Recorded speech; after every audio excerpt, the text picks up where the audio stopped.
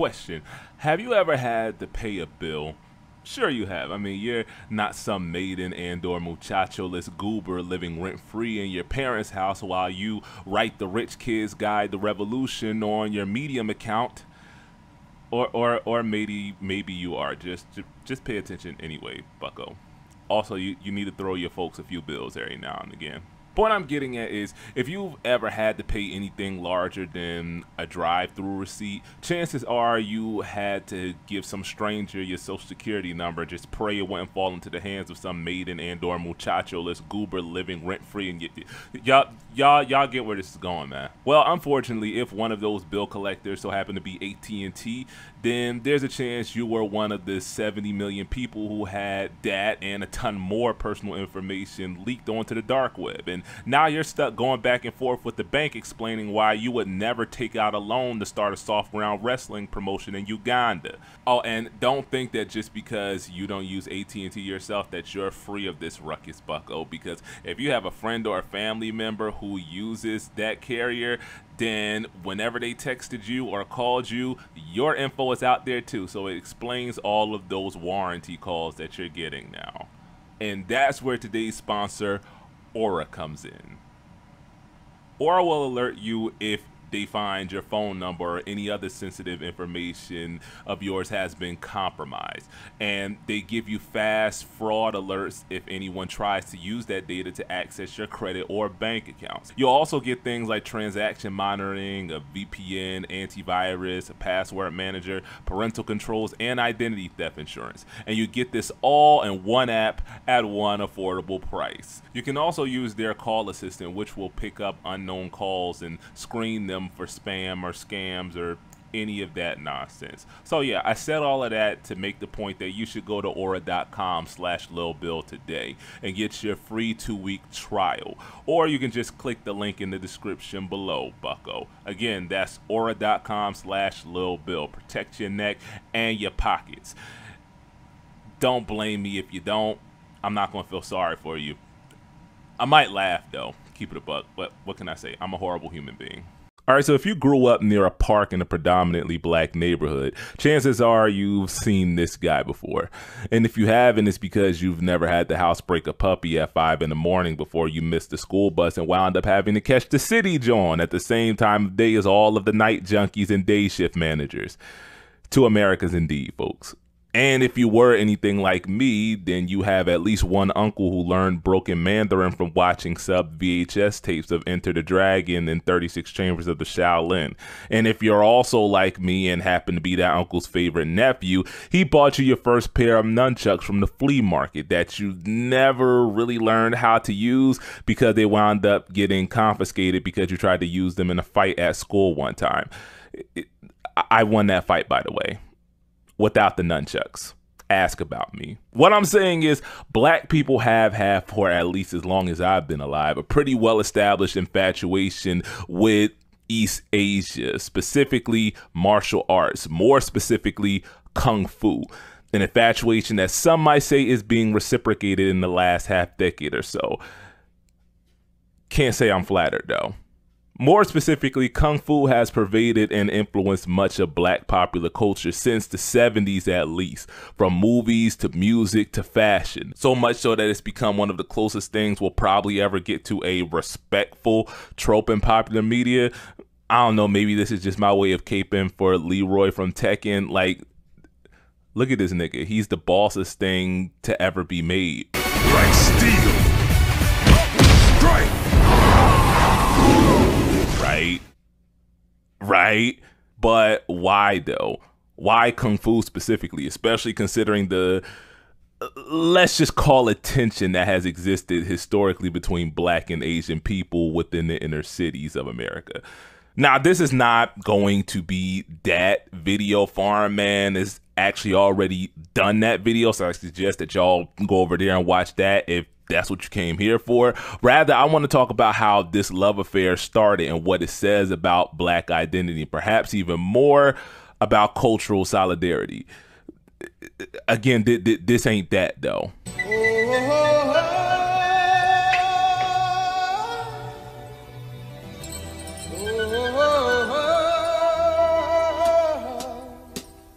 Everybody was tongue. Okay, so first, let's establish that Africans and African-descended people have a very long and diverse history of martial combat practices, just like every other culture that has ever existed.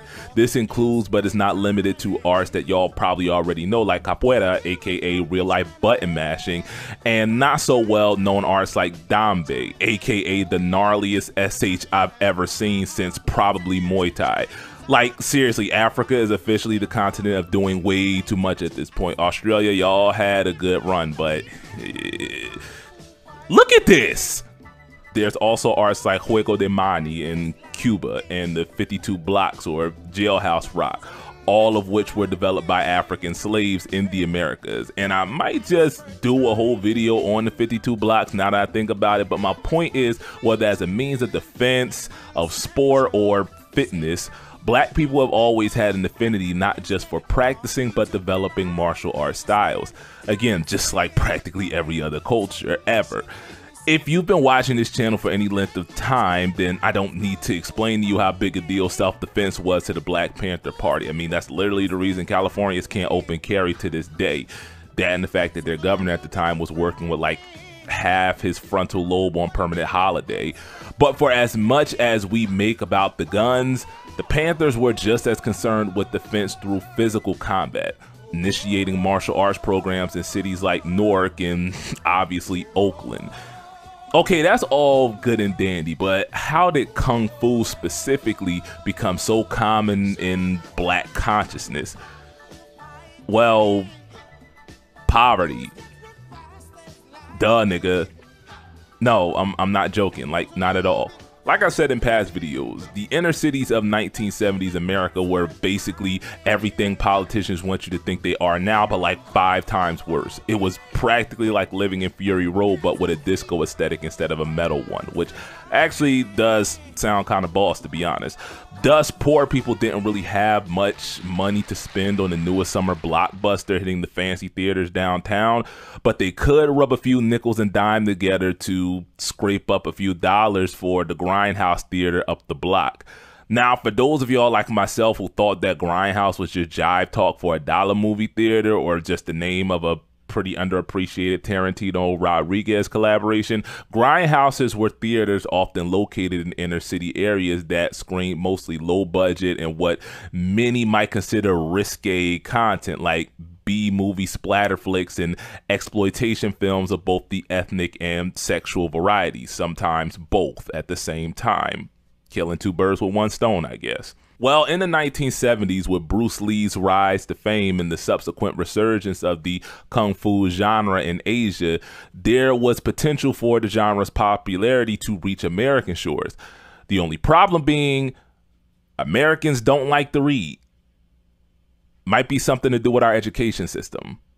No, jokes aside, as much as sub-only anime purists have done practically everything in their power to scare every maiden and regular bather they meet away from that genre, foreign films, even today, don't usually do great in American box offices because subtitles, man. So to make the films more attractive to American movie houses, the prices of those films were sold to theaters at a drastically reduced price compared to English-speaking films of the time. Enter the Grindhouse. Pun definitely intended. I'm a dad, man. What do you expect? Kung Fu films were a cheap way for these theaters to generate revenue, and many urban youths flocked to the theaters to see the likes of Master Killer and, of course, the aforementioned Bruce Lee on the silver screen. No 70s era blaxploitation film was complete without a fight scene of its own, and the influence of wuxia films can be seen in movies like Superfly and Dolomite, among others. Eventually, the two genres merged and produced films like Black Belt Jones and Black Samurai, both starring blaxploitation all-star Jim Kelly. Speaking of, Kelly wasn't just an actor, but a legit bad mofo who had already won pretty much all the karate championships by the time he was brought on to train Calvin Lockhart for his role in the 1972 film Melinda. Also, the dude was a pro tennis player. So yeah, this is literally the guy that 4chan chuds wish they could be. And sleep with, probably. It's okay, bucko. Times are different now. Kelly wound up being cast in that same film as basically himself, a martial arts trainer. This role is what opened the door for his breakthrough one in Enter the Dragon alongside Bruce Lee. And the rest is history, basically. Just like Drake's nigga pass. We don't wanna hear you say. Kelly's prominence in not just black but mainstream media influenced later legit bad mofos like Michael Jai White and Blade of Wesley's Theory fame. But while Kelsey got Eagles on the brain, man. But while Kelly got most of the flowers stateside, there was another black ass kicker who was just as popular out east, if not more so even. Ron Van Cleef, aka the Black Dragon, is a legit fofo merchant, being an expert in both Goju Ryu style of karate as well as Brazilian jiu-jitsu. But more impressive to me than his acting career, Van Cleef became the oldest participant in the Ultimate Fighter Championship in 1994 at the age of 51 in a losing effort, but to Royce freaking Gracie. He ultimately wound up retiring a 5-time karate / kung fu world champion and a 15-time American champion after winning the All-American Karate Championship at 60 years old, and still competes in BJJ tournaments to this day. Again, F around, find out, nigga. Van Cleef's IRL badassery led to he being cast in films such as The Black Dragon, Black Dragon's Revenge, and Way of the Black Dragon. Mighty Man or Captain All Might. Ooh, I like Super All Might. Super! So yeah, basically a Marvel franchise. All of this he did while directing the choreography for a number of wuxia films and training Tamiyak, aka Bruce Leroy from The Last Dragon. But while we're already here, the fact that kung fu tropes were so ingrained in blaxploitation that we were spoofing it by the 80s just goes to show how deep an impact it had and still has on black culture and identity. The fingerprints of those grindhouse wuxia films can be seen all over not just black cinema, but music, hip-hop especially. If you got your overthinking goggles on, which are basically affixed to my brain at this point, then you'll have already gathered that kung fu movies started to gain popular in the inner cities right around the same time that hip-hop was born in the same hospital, pretty much. So it was basically inevitable that the same dudes sampling and scratching Chuck Brown records on Friday nights spent their afternoons in a matinee viewing The Game of Death. The same kids pop locking and top rocking were sneaking into the grindhouse on a school day to see 36 Chambers for like the 5th time. In fact, many breakdance pioneers credit the choreography and acrobatics of wuxia films as a primary influence on their style of dance. Even the very concept of dance battles is inspired by the fight scenes from kung fu movies.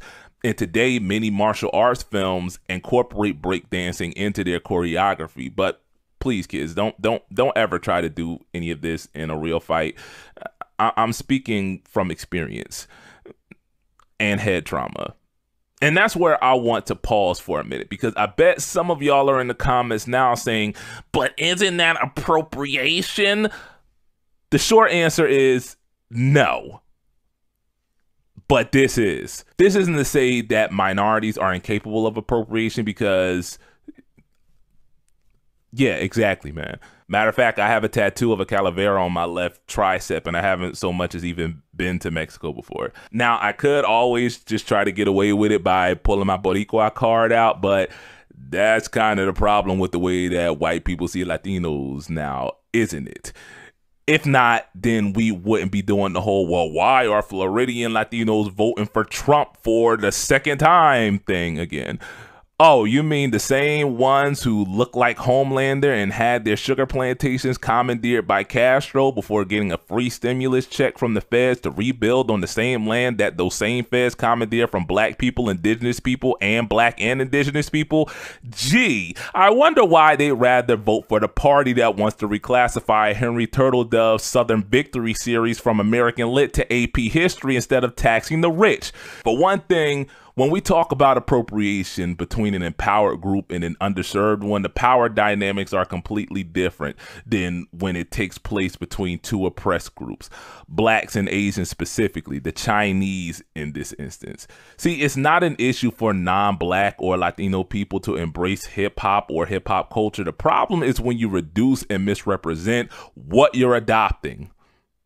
Like this. Second and more important is whether or not cultural exchange is actually taking place as opposed to just adopting that foreign cultural element as your own and just living life. Like I just mentioned, b-boys and girls didn't just start doing karate kata at each other and called it breakdancing. They took elements of what they saw martial artists do and interpreted it through their own lens.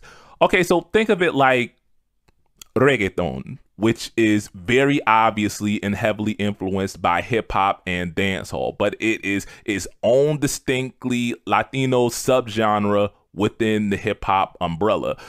Or even hip-hop itself, which is defined by heavy percussion, syncopations, and verbal combat, and even call and response, which were brought to the Americas by enslaved West Africans. What I'm saying is Chinese culture inspired Wu-Tang, and Wu-Tang inspired Afro Samurai, or in part it did at least. MC Jin, who I mentioned in a past video, is a Chinese MC who never tried to be anything other than Chinese.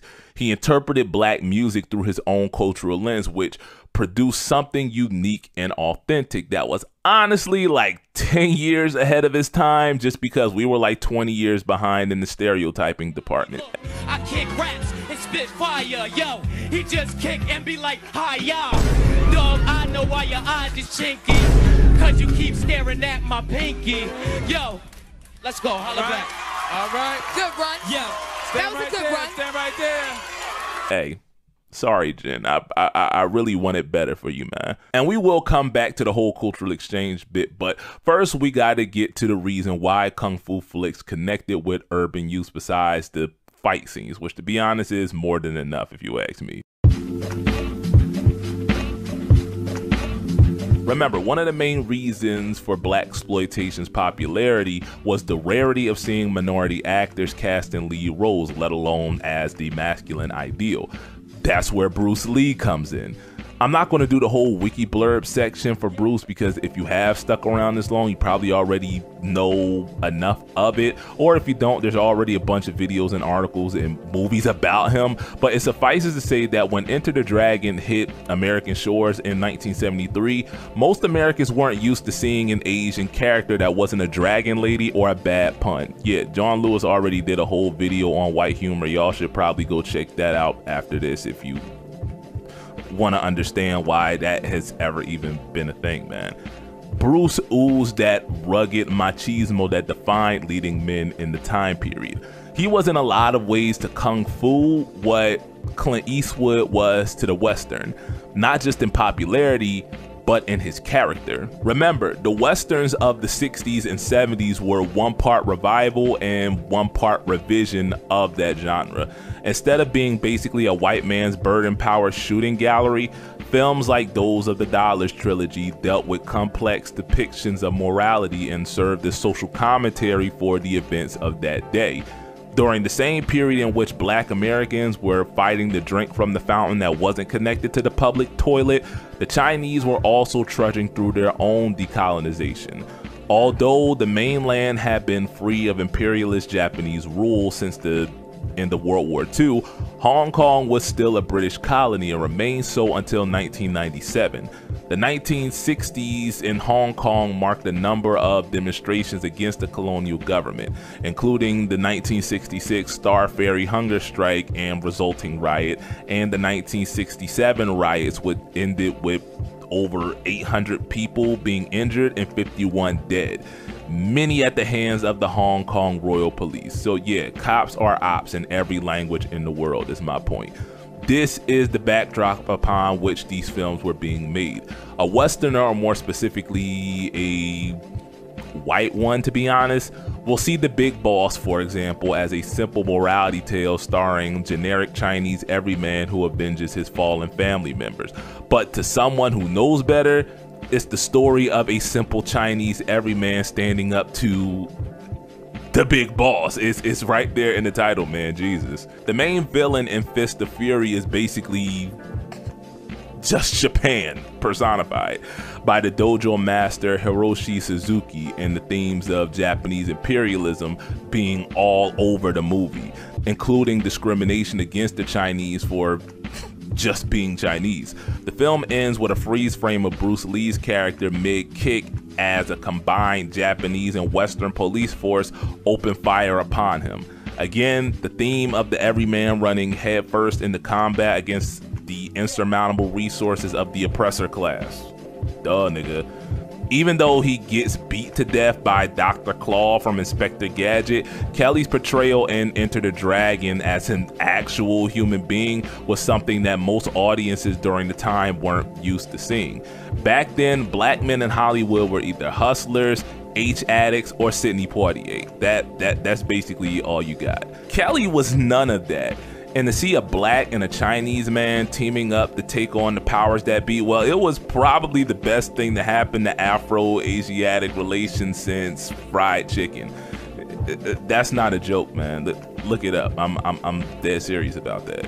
More importantly, it showed two members of an oppressed caste joining forces against an oppressor. So yeah, cultural solidarity and all that.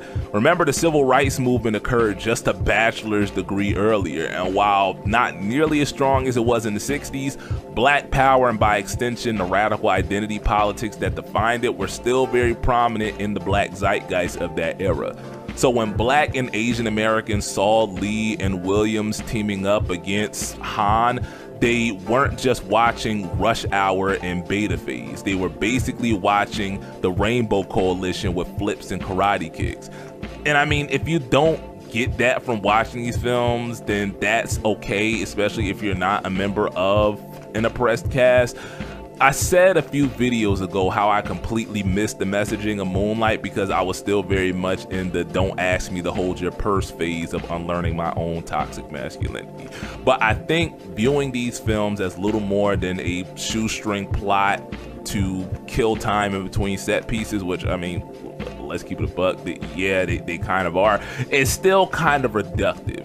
Which gets back into the appropriation conversation, but we're not going back there for now, at least. They are a message to the little guy to fight the good fight against the big bad bully.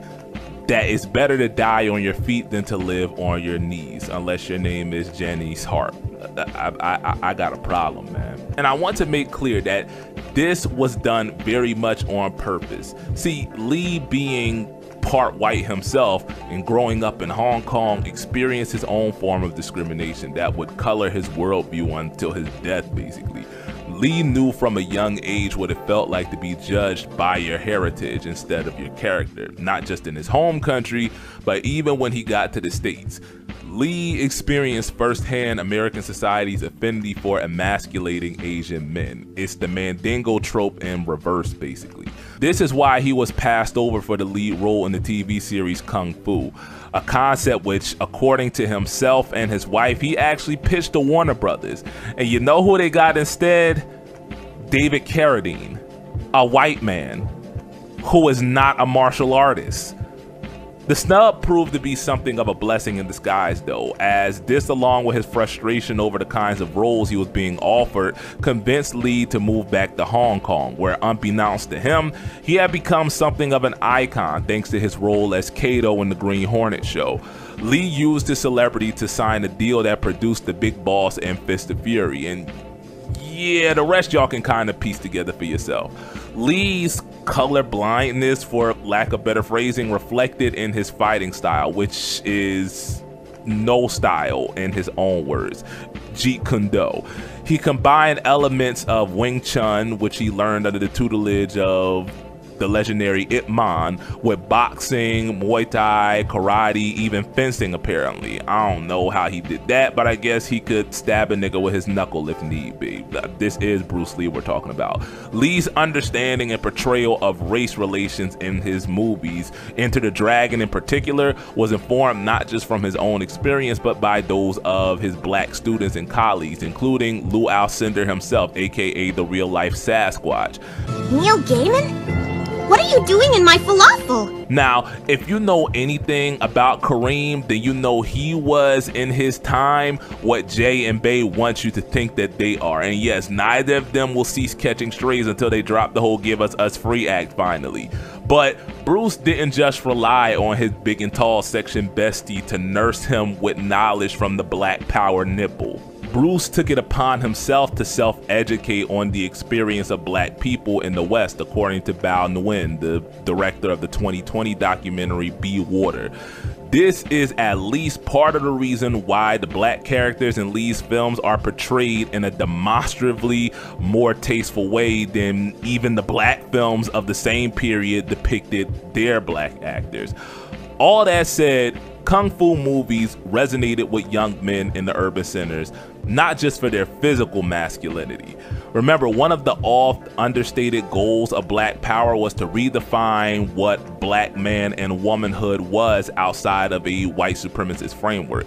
And while some, including groups like the US movement, looked to Africa, others looked further east. In addition to themes of resistance and decolonization, Kung Fu movies had themes of honor, loyalty, self-improvement, and discipline that were not only easily digested, but was very much in line with the overall philosophy of Black Power. In fact, have you noticed how the themes and philosophy of Kung Fu films are almost identical to what is arguably their biggest facilitator in Black America from like the end of the crack era on? Okay, so y'all knew there was no way I could do this video without talking about Wu-Tang, right? Smoke on the mic like Smoke the Joe Frazier, the Hellraiser, raising hell with the flavor, terrorizing dead like troops of Pakistan, swinging through your town like your neighborhood Spider-Man. When you think about the blending of hip-hop and high jump kicks, Wu-Tang should be and probably is the first thing that comes to mind. Like, they did a whole bit about this on Chappelle's show, I think, at one point. This all took place in the slums of Shaolin. It was the RZA, the Jizzle, Old Dirty Bastard, Raekwon the Chef, You God, Inspector Deck, and of course, the Method Man. RZA, the de facto leader of Wu-Tang, recounts how he and Jizza would skip school and pay the local glue sniffer to buy them tickets to whatever Kung Fu flick was showing and proceeded to spend the entire afternoon there. The 1983 film Shaolin and Wu-Tang was the inspiration behind the group's name, and its English dub was sampled throughout the group's debut LP, Enter the Wu-Tang 36 Chambers, which in addition to being credited as not only reviving East Coast hip-hop, but being the template of it for like the next decade plus. It's named after both Enter the Dragon and 36 Chambers of the Shaolin. In addition to comic books and the 5%er Nation that I've referenced so many times on this channel, I might have to do a whole video about 90s and early aughts Hoteptry, because I'm really uncomfortable with how many more white millennials than black Zoomers know what daily mass mean, and I blame y'all's parent. The philosophy they picked up from those Kung Fu flicks are cited as primary inspirations behind the Wu-Tang ethos, and by extension, East Coast hip-hop until the 5 boroughs really didn't matter outside of the 5 boroughs. I'm sorry, New York. The fact that 6ix9ine and Ice Spice are probably y'all's most recognizable exports since Bodak Yellow dropped, which itself was an anomaly if we're going to be real, is all the argument I need. I'm sorry. That was y'all's fault for letting them get on in the first place. So, hey, West Coast got it. Specifically, RZA, Raekwon, Meth, among the other 2K Plus Wu-Tang members and affiliates have spoken at length about the impact that the codes of honor, loyalty, and brotherhood displayed in kung fu movies had on their philosophies on hip-hop. Matter of fact, considering the impact that 36 Chambers had on hip-hop culture, it's kind of hard to argue that that influence just stopped with Wu-Tang. Like, I know that this explanation is flimsier than the one SCOTUS gave for basically making the presidency a dictatorship now, since rap collectives go back to basically the genre's birth, but pretty much every rapper worth knowing in the 90s was a part of some kind of collective. Matter of fact, a lot didn't get on until they joined one. The Locks, the Firm, the Fugees, Junior Mafia, State Property, G-Unit, Dipset. Hell, if you want to count the South as the East Coast, which you really shouldn't, you could add the Hot Boys and the Dungeon Family in there, among others as well. This isn't to say that rap collectives don't still exist in some form today. I mean, Dreamville and at least the corpse of Odd Future and the dormant pathogen that is Black Hippie are still around, at least technically they are, but the idea of what being in a rap group meant became kind of diluted from the blog era on. Back in ye olden days, when paying for porn was not only socially acceptable but a rite of passage, if you were in a rap group and one of your members had beef, then you all did. Matter of fact, the story of Adidon, which I have said several times is the greatest diss track ever, was just the last chapter worth reading in the wider Neptune's Cash Money beef. Matter of fact, Ether and Takeover, which a lot of people have as number 1 and 2 in any order on their personal Mount Dismore, were because of Memphis Bleak. If you're younger than 30, don't worry about who that is, and if you are, you know why not to. If nothing else, the idea of fighting your brother's battles and, if need be, taking the bullet for him is an idea common in the martial arts and hip-hop genres. Okay, so picture this. A young novice gets taken under the wing of a wizened, wily master who spends their twilight years passing down their eldritch knowledge to the young protege, only to be humbled, humiliated, and possibly homicided by a rival and or brash upstart. The protege then vows to avenge their fallen master and undertakes the prerequisite hero's journey, meeting and making a ragtag cast of friends and foes along the way, before finally exacting revenge and taking on their own protege in the mid-credit scene, setting up the next cinematic universe doomed to collapse mid-arc under the weight of expectation and Marvel movie dialogue. Yeah, that was the Neptune's Cash Money beef in a nutshell. Or close enough. In this one, Luke turns to the dark side after getting his hand chopped off. Also, Leia has a BBL. Like I said in the last video, hip-hop, whether some of y'all youngling or oldling alike want to admit as much, is built on friendly fades. It's built on the idea that my kung fu is stronger than yours and proving it. And the only way to do so is to practice the same kick 1,000 times before it becomes as natural as nutting after the third stroke.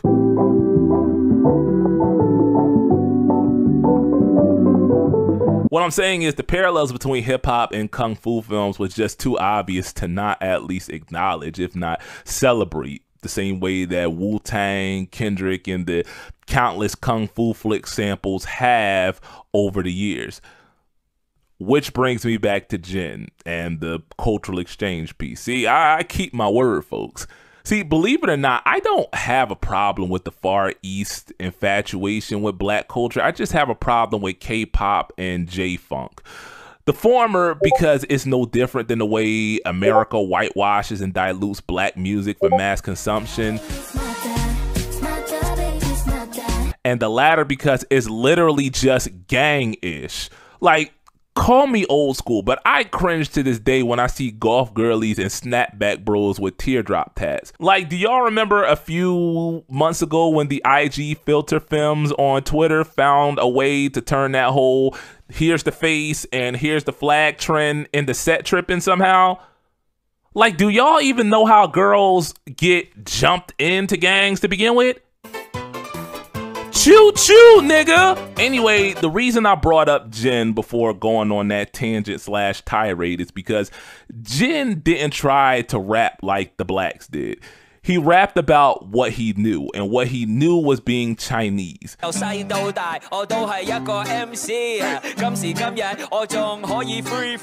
that's at least respectable, and in my opinion, commendable, and a worthy cultural exchange.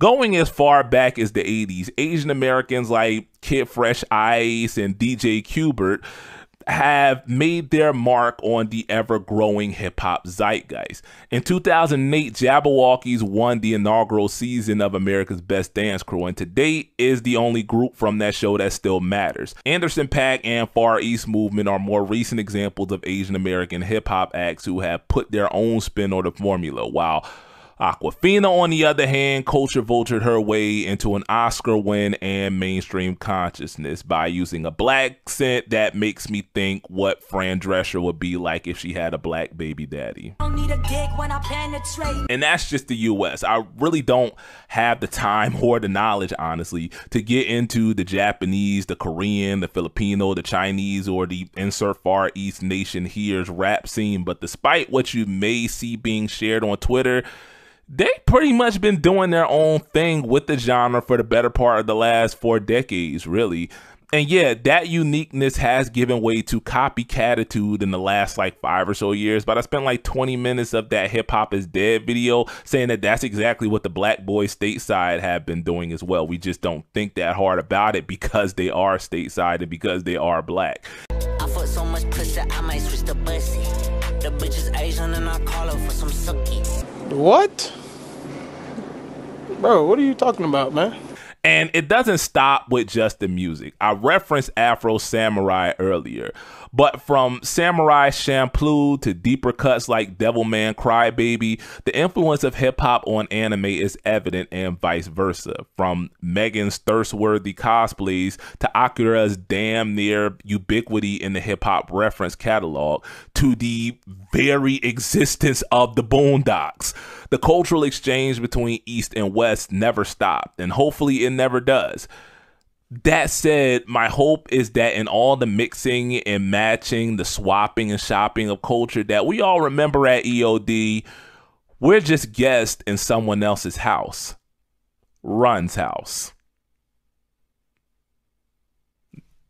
Zoom in, Clarence. My name's not Red!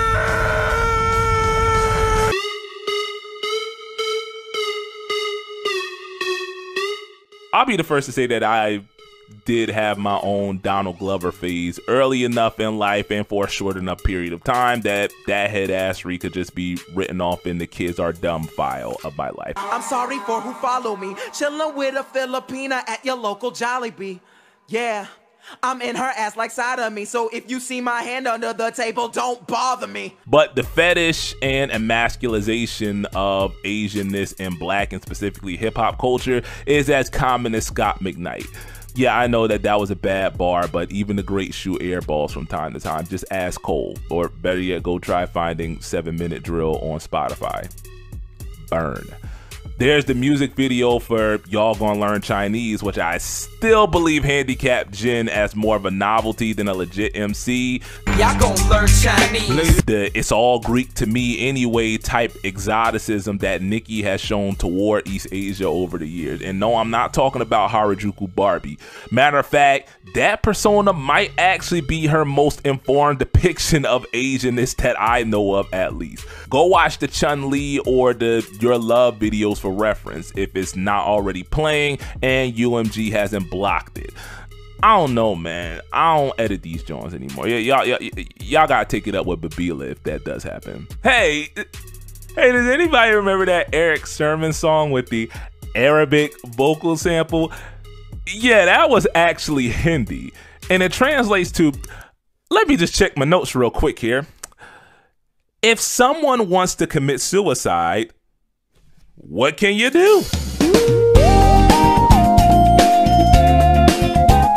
Not gonna lie, knowing that now just makes this hook infinitely funnier than anybody meant it to be. Whatever she said, then I'm that. If this here rocks to y'all, then we at. Hey, remember that happy ending song that Hobson made a few years ago? Mega! Like, mega racist. Like, holy shit. Yeah, and some of y'all apparently still wonder why Kenny never bothered to clap back at a nigga whose biggest claim to fame is wearing colored contacts. Remember how I said we're all guilty of appropriation to some degree? This is what I'm talking about. Wu-Tang's homages to Kung Fu do have a slight air of exoticism to them, but in Wu-Tang's case, that's entirely due to the way that it was presented to them.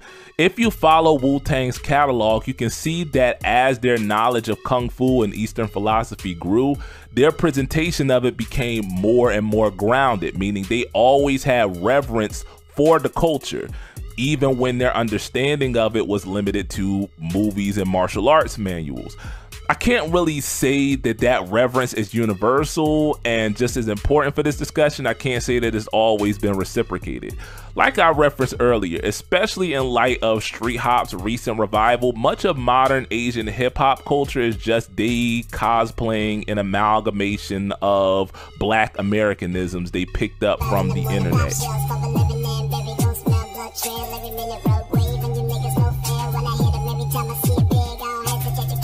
Irrespective of how, who, and where they're actually used, to the point that what they call hip-hop is just AAVE struggles if it were a person, which would be infinitely more entertaining if that's what they really were going for. Like, that's the thing that even a lot of Americans don't get. Blackness and ergo hip-hop culture is still very much regional, despite the MM's desperate attempts to homogenize it. Like, where in America have you ever seen a black person sipping lean through a shiesty and gold fronts? When have you ever seen C's, B's, and rakes down thrown up in succession except on a Kai Cenat stream?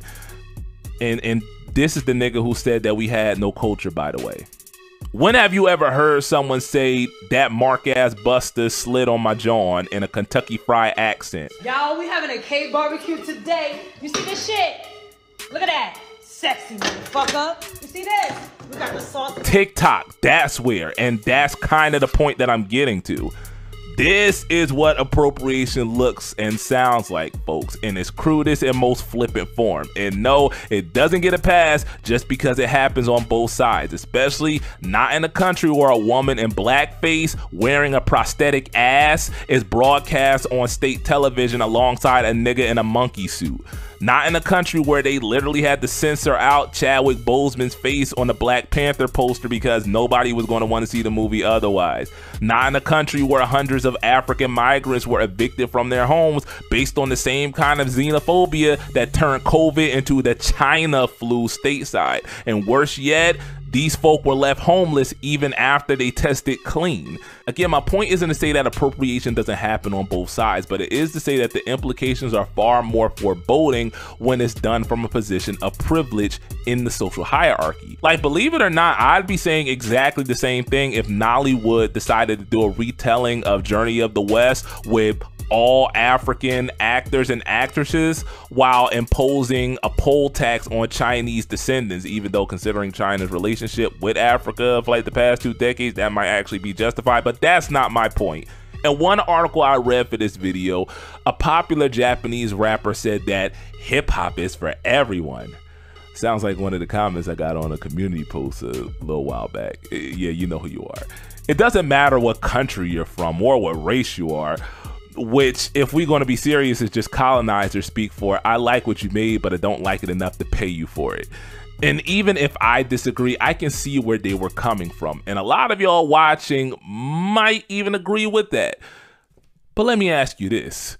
Would you or that rapper be singing the same tune if we were talking about kabuki or sumo? Why are works like The Last Airbender or Samurai Jack, and especially The Boondocks, not considered anime by most people despite the very obvious inspirations? And I'm not saying that they should be considered such. I'm just asking you, why is it when we talk about the colonization of black culture that suddenly everybody wants to start singing Kumbaya? Why is it that when we make something and the world decides that they want it too, it no longer belongs to us? You know why, nigga. Globalization is in a lot of ways just colonization with a gift basket. And in that basket is the cultures of conquered peoples commodified. Capitalism, in its reliance on an exploited caste to sustain itself, is unequivocally a beneficiary of white supremacy, and many would argue it perpetuates, even promotes it. I'm one of those people, folk. Like I said in the past, exploitation is just dehumanization with a blank check. It's much easier to justify stealing from someone you already think low of. The fact of the matter is, even if it's not nearly as loud, blackness is still seen as less than in much of Asia, the same way that it is in the Americas. And the fact that capitalism is the vehicle through which most Asians have been introduced to black culture means the version that they're getting has already been reduced before it even hits the shelves. Look, as much as we, and by we, I really mean me, get a kick out of watching K-pop stans develop a brain bleed trying to piece together like 4 or 5 regions of black American dialect into a coherent sentence, it just proves a point that I've said so many times on this channel that I'm seriously going to get it on a t-shirt. The world loves everything about black people except black people. Am I saying that only black and brown people can do the hippity hop? No, of course not. Even though I know the willfully obtuse among you are going to argue that very point in the comments. And to you, I say have fun barking at the mirror and chasing your own tail. It's not going to make you any less maidenless. But what I am saying is, if I let you hold my car, the least you can do is fill the tank up before you bring it back. In other words, respect my house when you visit, and we won't have no problems. If you have a problem, then go find your own home. And unless you're a private equity firm, good luck with that in this market. Also, eat a dick, BlackRock. Listen, I know most of y'all expected this to just be a fun little frolic into black people's infatuation and at times fetishization of Asia, specifically China and Japan. And it kind of was that until my ADHD brain couldn't find the bottom of the rabbit hole until it stopped at white people, where it almost always does, just like culture. But and I don't want to sound like I'm lumping Asians in with the Ashen ones in the appropriator tier list. I mean, y'all do actually have something to appropriate back. But it is to say that hip hop, and for that matter, the people who created it, deserve the same respect that Kung Fu was given, or at least was given by those of us with sense. Furthermore, and honestly, more importantly, the mashup of East and West that is the hip-hop Kung Fu connection, to me, is evidence of the kind of solidarity that half-wits on both sides think us incapable of, and the colonizers fear us ever achieving. Again, this ain't really that video, but at EOD, there's a lot more that connects than divides us. Like, seriously, go look up that fried chicken thing, man. I'm serious. If Jin and Wu-Tang have taught us anything, it's that when you genuinely love a culture, when your love for that culture is more than just skin deep, it compels you to learn more about the people behind the culture. It compels you to learn why they do the things they do. It compels you to learn the experience that informs that entertainment, and even to empathize with it, and even to allow that experience to inform your own experience. And when you do that, when you do learn about the experience behind the entertainment, you're compelled to either leave it alone or to, I don't know, absorb yourself into said experience. And that's why I stopped watching porn, folks. Yeah, I know the humorless among you are going to take issue with that, but you find another channel.